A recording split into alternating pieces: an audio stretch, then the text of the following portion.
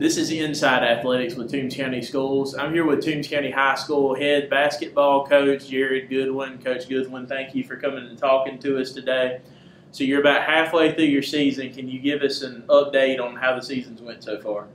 Yeah, it's gone really well. We started out the season playing well, playing against some tough teams early on.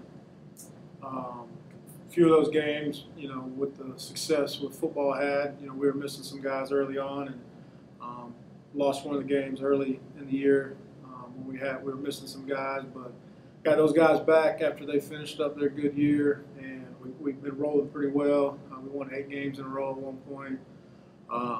We dropped a game here to a good team over the Christmas break out of Florida. So both games we've played that we've lost, have been close games, but we're playing well. We've got some older guys and some guys that have been playing with us for the last couple of years that have helped us get going early on this season. And we've played a few region games, but we still got a lot of region games left that's coming up second semester. So looking at your team this season, who are some guys that are standing out to you? Well, we got two guys back from last year that were first team all region, Dominique Eason and Jesus Montero. Both those guys are playing well again this year. Dominique's continuing to be a big contributor for us. He's having a good year. Jesus is having another good year. Juju Cutler, he's been playing really well for us. He's definitely taken a big step this year.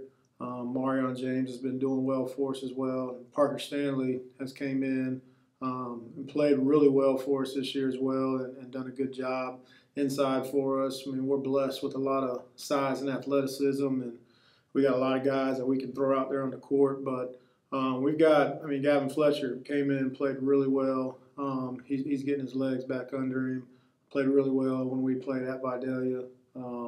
Mike Polk is just steady at the point guard spot. So we've got a lot of guys that have been helping all year long, different guys in different ways and different games. So, but we're fortunate that we have a lot of good players. Looking at the rest of the season, can you give us an outlook on that and on how you see region playing out?